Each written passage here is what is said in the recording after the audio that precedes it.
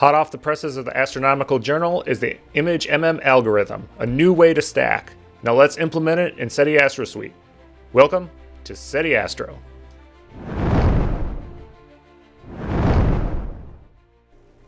As always, if you haven't gotten the latest update, be sure to head over to SetiAstro.com under Astro Program Seti Astro Suite Pro. This is where you can get Seti Astro Suite Pro with the download here, which is from the GitHub. The mirror site is from the Google Drive site. And I also have a link to the white paper that I wrote about ImageMM implementation in Seti Astro Suite Pro. So very recently, a couple science outlets like phys.org reviewed an amazing new journal entry about a new way of stacking. So this is a completely new way of stacking, and it's called ImageMM. So let's go ahead and actually open up the article here. So it was published in the Astronomical Journal. It's about a multi-frame image restoration process that the authors have created. And again, it's a completely new way of stacking. It essentially is going to take the median of a bunch of images and then do guesses as to how to correct it based on the PSFs of the stars in those images all at the same time. And it uses this majorization minimization process in there. That's where the MM comes in. And they lay out all the math and the groundwork in here on how to do it. And there's also a spot if there's going to be super resolution, how to go about using that. And there's all sorts of examples and stuff like this. So after, just a very long time of everybody stacking the same way, right? This is a completely new way about going about it. And this is absolutely something we can implement in Seti Astro Suite Pro. I also wrote my own white paper on some practical notes and implementation diagram that kind of went through for Seti Astro Suite Pro. It lays out the outline as it's described in the ImageMM paper, the algorithm as implemented, some code mapping. There's a really nice plain English overview what all these steps are doing, and I think that's where a lot of people should actually just look and see how this is going about doing its stacking. I have block diagrams, some pseudo code in here, and then actual code from the implementation. I have the code available, right? All my code's open source. And if you are going to use the code, be sure to cite the white paper and for sure the actual ImageMM paper by Sukurdeep. I'm probably really butchering his name. Apologize. So let's get into Seti Astro Suite Pro and look at the multi-frame PSF-aware deconvolution that is ImageMM. So when you open up Stacking Suite now, you're going to see a MF deconvolution beta. Now this is the multi-frame deconvolution or the ImageMM. And to enable it, you just got to click the Enable MF deconvolution during integration. It's still going to do all the same process. It still needs to align and register, normalize all your frames. And then instead of going into a normal stacking algorithm, it's going to start implementing the ImageMM algorithm. Now we have some things to talk about here. This is hugely computationally expensive, much more so than even normal integration. So if you thought normal integration was a resource hog, you've not seen this algorithm yet. It is best to run it on GPUs, on hardware acceleration. They even talk about that in their paper. It was ran on GPUs. So there's going to be a little thing down here that says backend. It'll probably say none at first when you first get it. Now chances are when you first get it, you won't see any backend. It'll say backend not installed. You're going to want to click install update the GPU acceleration. This is going to install standalone GPU acceleration for your computer. It'll make sure you have Apple MPS available on the Apple side. If you're on Linux, you need an NVIDIA card. If you don't, it's going to install the CPU version. Windows, similar thing. It has PyTorch to use either NVIDIA acceleration or CPU acceleration. But just click install and update. And it's going to set up a special runtime environment just for Seti Astro Suite Pro. And then it's going to go ahead and do the collection of any pieces of software it's going to need for the hardware acceleration for you. So you don't need to go out there and manually try to find anything. It's just going to go ahead and download it for you. And then it'll say something like installing PyTorch one-time download. That way you don't have to install it again and again. It's going to install into a, well, here it says the local app data for Windows is a spot that a lot of programs utilize. So it's going to do the one-time install for PyTorch for you. And you can see why I did not ship the Windows version. It is 2.4 gigabytes. So it's much better to just have you install it locally on your own machine versus bloating the binary out for everybody. So Apple Silicon is going to use MPS. That's a much smaller download, but it'll get PyTorch for MPS. Windows, it's going to use the Windows version for NVIDIA. Linux, if you have an NVIDIA card, it's going to get the hardware acceleration rolling for you with that too. For all others, it uses CPU acceleration. So if you don't have a dedicated NVIDIA card or MPS available on your Mac, it's just going to use CPU acceleration, which is still an improvement. So you still want to install this on the back end because it's going to allow your CPU to hyperthread as much as possible, but just keep that in mind. And now it's done, and you can see it says PyTorch installed and ready. And now on the back end, it actually shows my GPU. So when it's going to be doing all the iterations and the processes, it pushes everything to the GPU and lets the GPU run, which is highly encouraged. This takes a lot of compute, and running it on a CPU could take a lot longer, an order of magnitude or more longer if you're running it on a CPU versus hardware acceleration. So just realize it is going to be a lot of compute behind this algorithm. The other thing to know is when the professionals were saying noisy images, they meant noisy professional images. Those are super awesome images compared to what we normally work with in our amateur hobby. So extremely noisy images are not going to get much benefit out of ImageMM, especially considering how much computation it does take. So I'm not saying don't try it, but if you have like a C-Star or a DWARF or an uncooled DSLR, you're probably not going to see the benefits. If you have a good cooled Astro camera and you're taking good deep exposures, that's where you're going to really see some difference by utilizing this. So there's some options here. There's iterations. This is the maximum number of iterations it's going to go up to. It is smart that if it reaches convergence before 20 iterations, it's going to stop. The clip is how fast it's going to try to update the model of the image each of those iterations. The original paper recommends 2. If you find 2 being too aggressive, haloing around stars, ringing, things of that nature, you're going to want to lower the clip to make the steps less aggressive. Next we have color mode. ImageMM only runs on grayscale. So if you have an OSC image, you're going to want it on per channel, and it's going to have to run each channel separately. I talk about that in my white paper as well.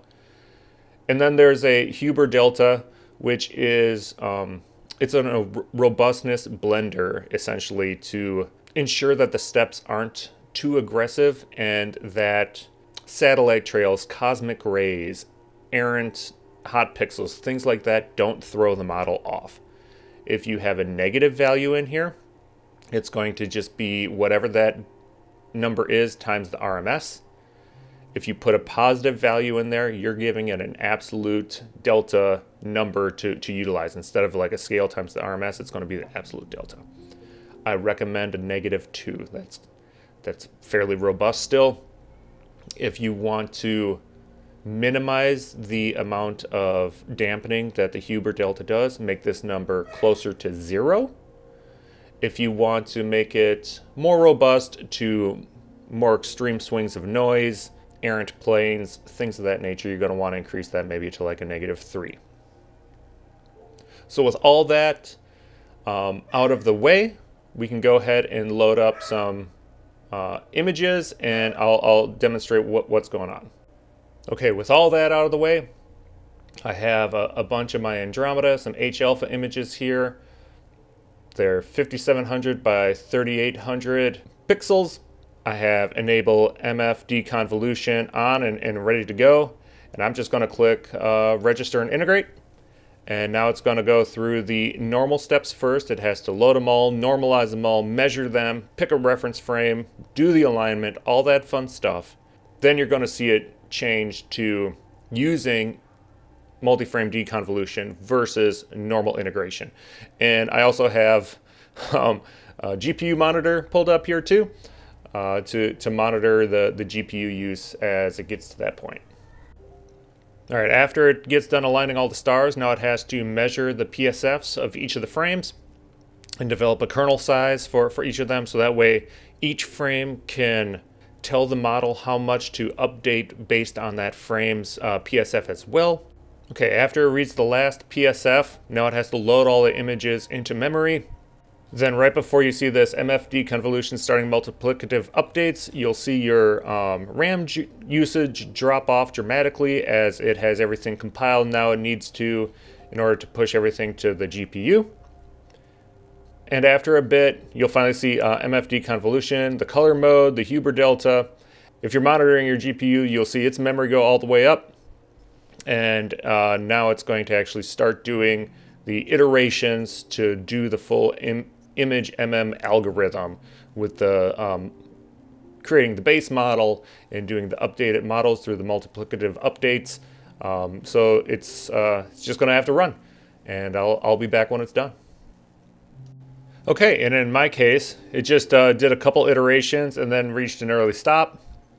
You know, you may have different results, and like I said, it can go up to, in this case, 20 iterations if it needs to. And then it's going to tell you where it saved it. It's going to save it under masters, the master light of the multi-frame deconvolution. So let's go ahead and check it out. And here it is. So in my case, it took about 10 minutes on the GPU to do the couple iterations.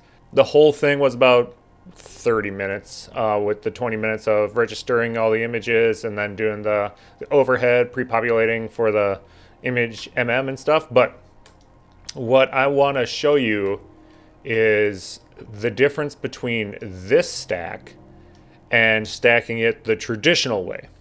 And this is where the big thing comes in. This is why they had a whole paper about it, right? So on the left here is the image done with the ImageMM algorithm, and on the right is the one that was stacked. If you look at the full name, I can imagine you can guess what program that was stacked in, and it was done with the full suite of options. So let's zoom right up in here and look at the differences. It may be kind of difficult to see, but the image on the left using ImageMM is sharper. There is more contrast, more detail, more structure in and amongst all this nebulosity than there is on the one on the right. The one on the right feels softer. It almost has like that shower curtain effect from like a soap opera, where things are just smoothed out a little bit. And they're completely different ways of stacking, right? The traditional stack is done measuring pixel values, rejecting them, averaging, all that shebang. ImageMM algorithm is completely different, starting with a baseline median image and then updating it based on all the images at once, their PSFs, to take guesses at the true structure of the image, subtracting off those residuals, updating its model, and continuing on with that process. It's leading to this sharper image, just like the paper said it would. And this was not very aggressive settings. You can go more aggressive. This was really good data to work with as well.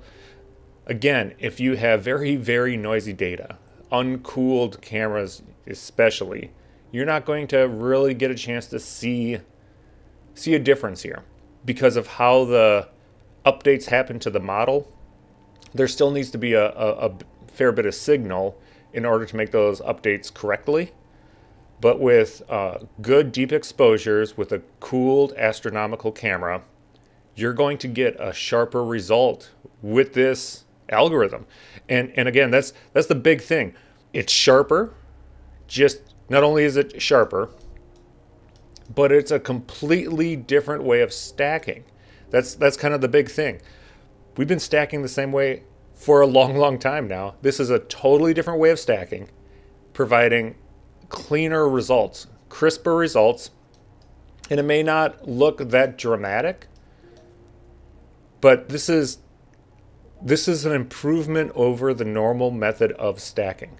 There's actually additional structure that's coming out in the ImageMM algorithm that's not in the traditional stacking method.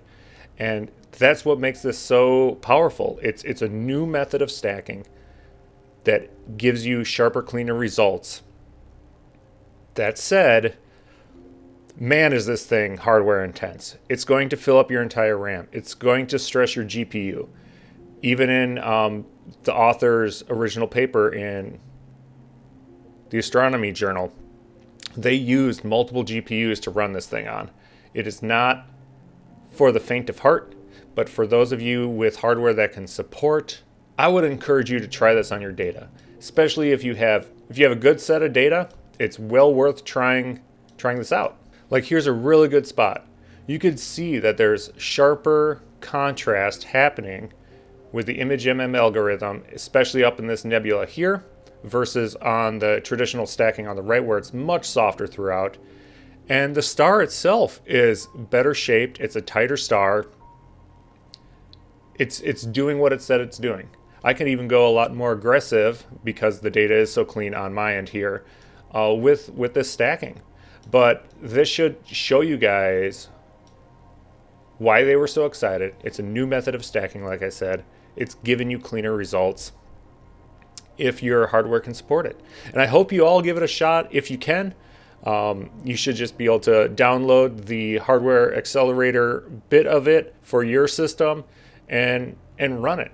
Let me know what you get for your own results. This is still in the beta phase of implementation on my end. I'd really like to chunk up the data better so it is less stressful so it's less demanding on hardware. But I'm really excited, and I think Seti Astro Suite is the first amateur software to implement the ImageMM algorithm by Sucredeep et al.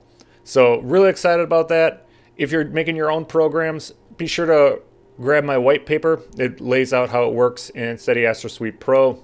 It has the link for the codes and stuff that I implemented as well to help you along with your own implementation. But yeah, pretty excited about this whole thing. Please comment, like, and subscribe.